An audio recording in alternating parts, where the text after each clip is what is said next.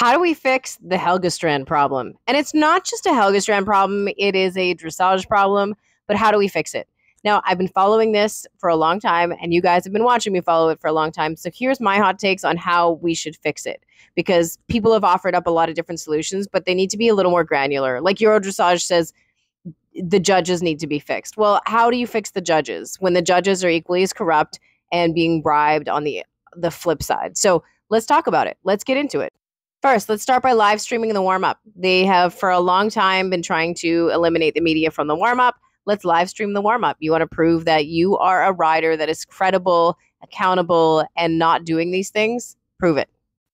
Next up, bring back live scoring. And now, there was a move towards more transparency in the sport, and live scoring became a thing. You could see it on the screen. I don't know if you guys have noticed, but it's been phased out in the last couple of years. I would say probably almost 2 years that they've been phasing it out. So you can't see the live scoring, which means the scores can be adjusted on the back end.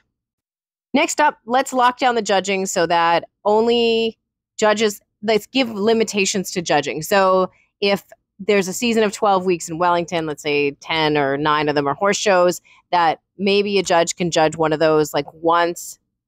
I don't even think they should be allowed to judge it twice. Let's just say once, and then they have to go.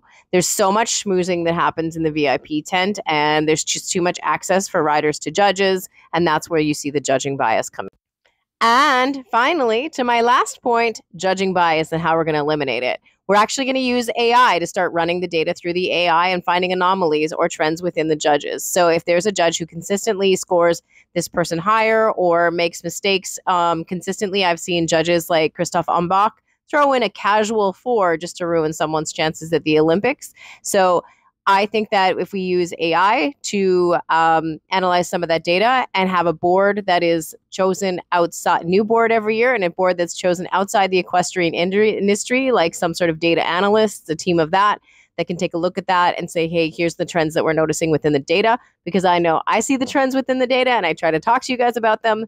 But I think having someone actually identify those trends, use AI to identify those trends and really showcase what the data is showing, I think will hold the judges accountable, because right now the judges have zero accountability to anybody.